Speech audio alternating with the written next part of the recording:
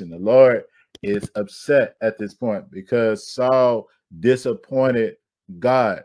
It was as if Saul was never really saved. It was like Saul was in a position where he was put in this position, but God was disappointed about even putting him in this position because of Saul just living this lukewarm type lifestyle. And so here it is. When we get God's perspective, we must understand his immediate actions. And immediate actions is coming because of what God is saying. Saul at this moment of time has been rejected as king with absolutely no hope of recovery. Now for Saul, it ain't no recovery. At this point, God is done.